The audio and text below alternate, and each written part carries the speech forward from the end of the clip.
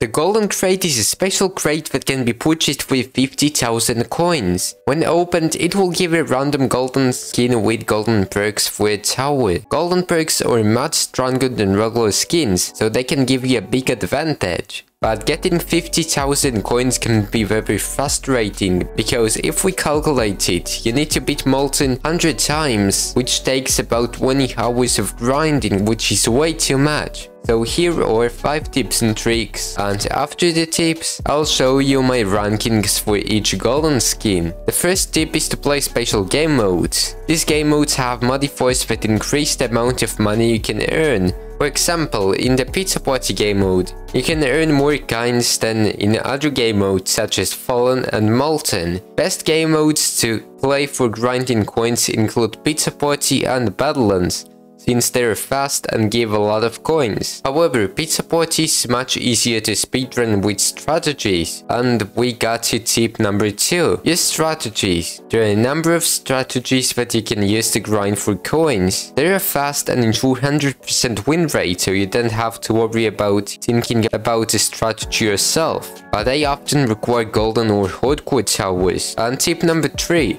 Use the Party Queue channel in the official TDS Discord. This channel is a great place to find other people who are also trying to grind for golden crates. You can team up with people and grind for coins much faster and easily. You can also do strategies that let you beat special game modes very quickly, like beating Badlands in under 18 minutes, which provides more than 4,000 coins per hour. The next tip is to play with friends. Playing with friends is a really great way to beat difficult game modes faster while you have more fun. And the last tip is to experiment with loadouts. If you are like me and you have a lot of towers, you can choose from a variety of good towers. So let's start with my ranking. Just keep in mind, it's my opinion, so it can be different in your opinion. So on the 6th place we have the Golden Pyromancer. It's not that useful anymore since regular Pyromancer is almost the same, while only being slightly worse. On the 5th place we have Golden Cowboy. Since it's nerfed, it can't replace form completely, so you need to use forms to get a lot of money for enough late game towers. On the 4th place we have Golden Minigunner.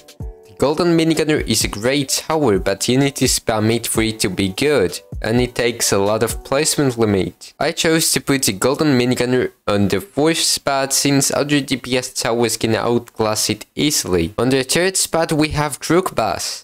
It has the highest cast efficiency in the whole game, but what really stops it from shining is its 4 placement limit. It's also the most cost efficient tower for early game since it doesn't cost a lot to do high damage, so it allows you to farm more. On the 2nd spot we have Golden Soldier.